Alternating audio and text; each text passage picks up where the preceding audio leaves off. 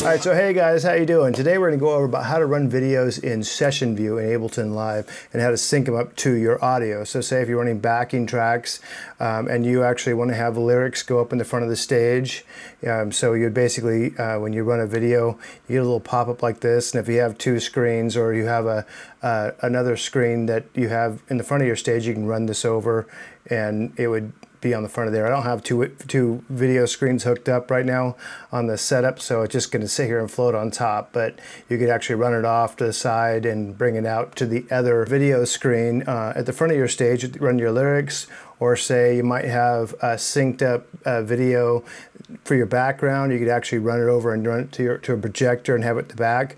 However you want, you can sync up your video and actually run it in Session View, because most Ableton users know, you can run a video over in arrangement view over here. All you do is you put your clips in and drop your video on one of the audio tracks, and it'll pop up a little window like this, and you can see your video, and it'll run. You can sync it up with your timeline or whatever like that, but it's a little harder to do in Session View. But I'm going to show you how to create this right here. So we're going to play this. All right, so this is a Katy Perry backing track, and so we don't get copyright infringement, I'm going to kill all the music and just have the drums and the lead vocals for a second, just so you can see that the audio is synced up to the lyrics. So say if you weren't running your vocals on the screen in front of you, so they pop up and appear like you see the big bands do it. Basically, this is how you do it. And so I'm going to click on this, let it play for a little bit. Can you hear the click? Here's the click.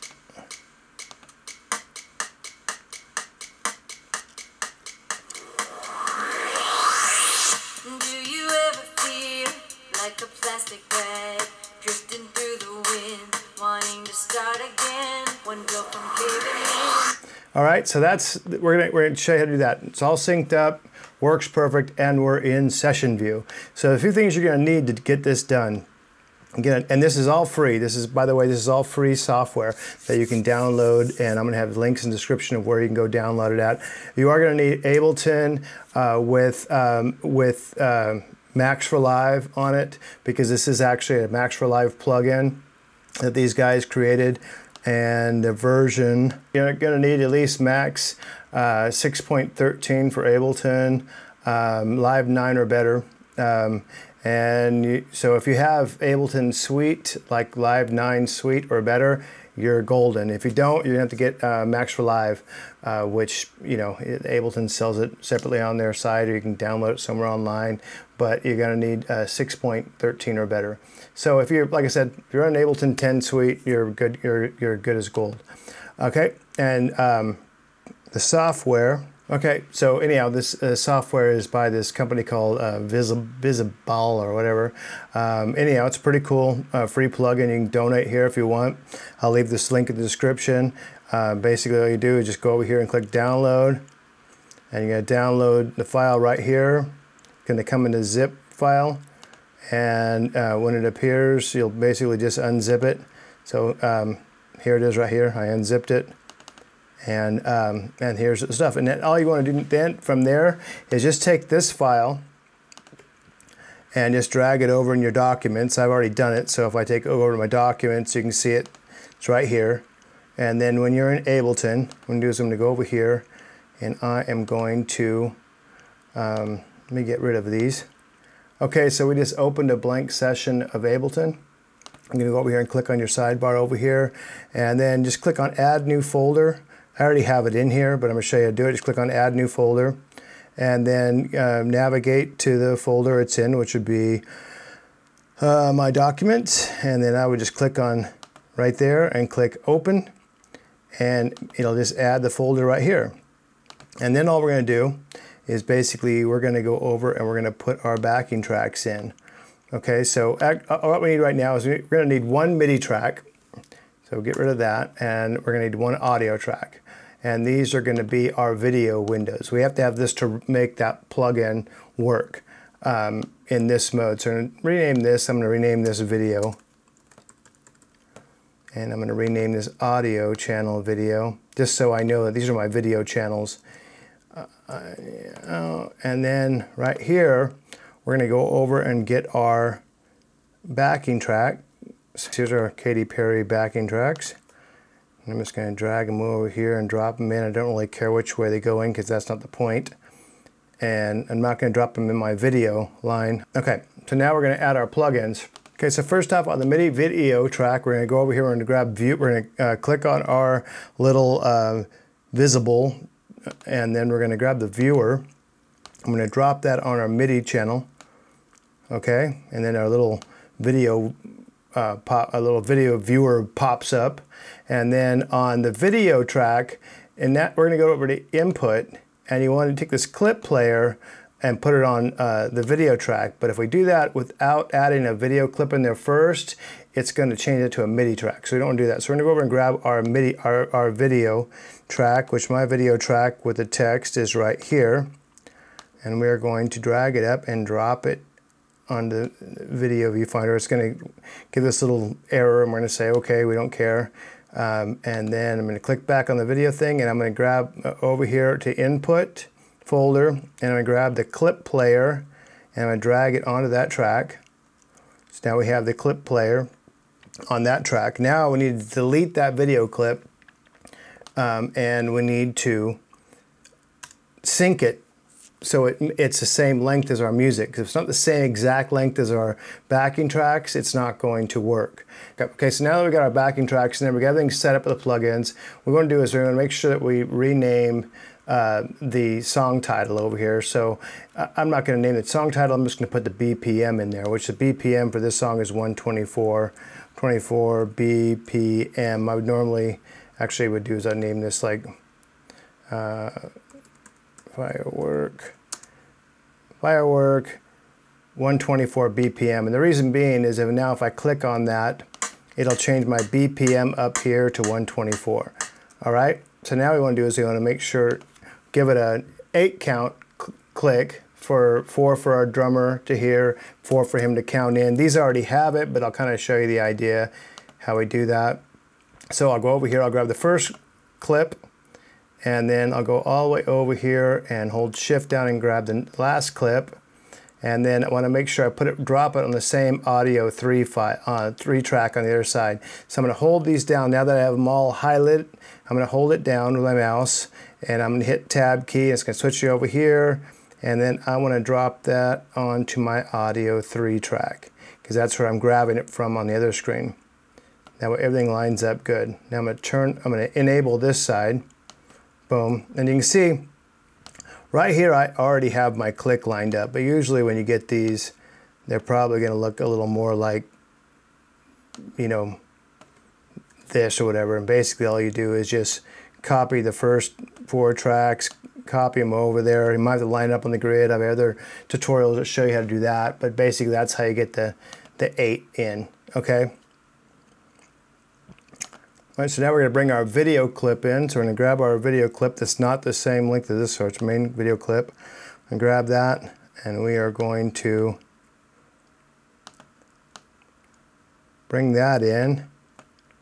When we do that, Ableton will automatically pop up a video box here.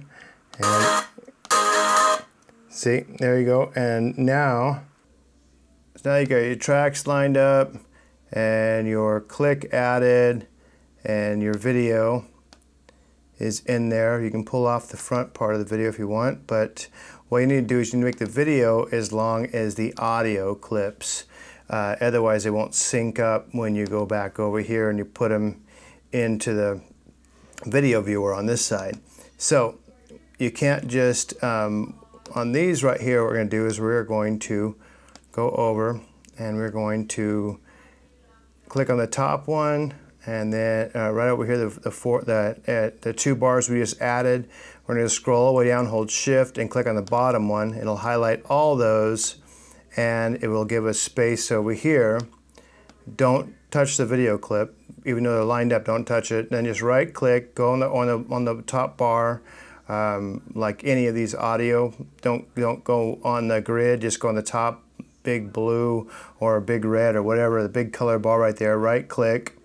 or 2-finger clicks on a laptop, on a MacBook. But right-click, and you just go in here and click on Consolidate. Now it's going to consolidate all those and make those all the same length and put them together. And that way, now you have your 8 count in, 4 clicks for the drummer, 4 clicks for the drummer to click off for you or the band. And then in order to get this the same length of these, what we need to do is click on this, and you can actually just hold shift down and click on that. Now they're all the exact same length, but you can't consolidate that, otherwise it'll make this an audio clip instead of a video clip. So what we're going to do is we're going to go up here to File, and we're going to go to Export Audio Video, and right down here we are going to click on Video, and we're going to click On, and we want that QuickTime. If you want, we can click on Edit It and change what it's going to be. Let's look at the settings. So H.264, that's great. That's what we want. 24 frames, perfect. Good, good, good. If you did it yourself, if your frame rate's different, say if you did it at 30 frames, just change that. But right now, this is all good for us. So we're going to click Save, OK. And now we are going to, you can leave all the audio on, or just solo the video track if there's audio on that, as long as it stays lined up on there. I'm going to click Export, and I am going to just export that to, let me just go to my Downloads folder. Actually, I'll just click Export to Desktop for right now. So we're going to make that work. I spelled it wrong, but I don't care. Anyhow, click Export, let that export. And then it's going to take a little while. And when it gets done exporting, then I'll come back on and we will go on to the next step. All right, so we'll see you in a bit. All right, now we got our video lined up, the same length our audio tracks are, and we consolidated all of our audio tracks so they're all the same length as our video track, and the click has 8 count-ins. We're going to highlight all these tracks on this side, which basically you click the top track, scroll to the bottom, hold shift down and click on that. Hit the tab key, and then pull them right back over and drop them back on audio 3. So they all line back up again. And now we're going to go get our video clip and add it to our video. So let's go over here and we'll find the video clip we just ran off. Here it is. And now we'll drag it and drop it back again, back onto the video. Now we'll drag it back onto the same video track that we created, that we deleted the original one from. All right, it's going to give us this pop-up again. We're going to say OK. And then we got to do is got to go over here to the MIDI video. Click on the MIDI video. And when you click on that, we want to go over here to this little drop down and take it from Auto and pull that down and click it on Clip Player. That way it's telling it to read what's ever on this video track. So this video is me playing. This is what our video player is right here. All right, and then we can take this and we're going to change this from the 320, and we're going to make that, because our video is actually 1280 by 720. We're going to go boom, make that. And then now if you have when you have your second screen hooked up, you can just drag this over and put it over on the other screen, and then you just go down here and you click on full screen right here, and it'll make the video, right now our video is black, but it would make that video full screen. I'm going to hit escape and it'll bring it back down. So now if I hit play, let me go through here and mute. I want to mute some of these so I don't get a copyright infringement. So on your video track too, you also want to mute the audio. So just click that, it'll mute the audio. And just so copyright infringement, I don't want to be playing our music, so I'm just going to have her lyrics and the drums be going, her lyrics and a click going. But all right, so you can see here's the thing. I'm going to click play.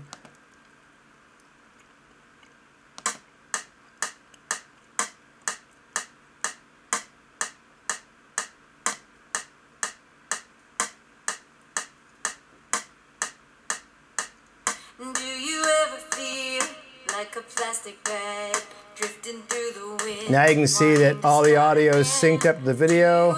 If I go over here and I click on the video channel, actually if I click on that channel, on the MIDI video channel and click full screen. So now it's all full screen, so when you move it over to your other monitor, it's full screen. Hit escape. All right. Okay, so that's how you put video in session view in Ableton. So if you want to run your own lyrics in a screen, or if you just want a bunch of cool guy videos going in the background, or maybe you want to have the whole show synced up to a certain video and you want to play it in time, that's how you can do it in session view. Okay, also guys, when you get over there to download this thing, you can actually, they have some tutorials too. So if you're a video DJ and you're actually DJing in Ableton, with this same plugin, they have a lot of cool effects, and you'll find those in the effects folder inside your Vizzable 2.1.1. Anyhow, but if you look on their website, they have a bunch of cool tutorials about how to use the effects, and you can MIDI map those effects to all of your controllers and whatever like that. And you actually have a lot of fun just video DJing with all the cool effects they have in there. So anyway, make sure you check that out. That's not what this video is totally about. This video is more for like lyrics and syncing up video in your background and doing that kind of thing. But their effects plugin that they actually do,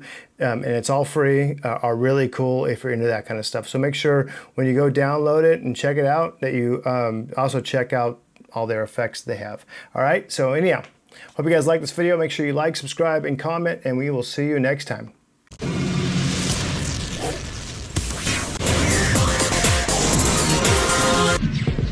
Action.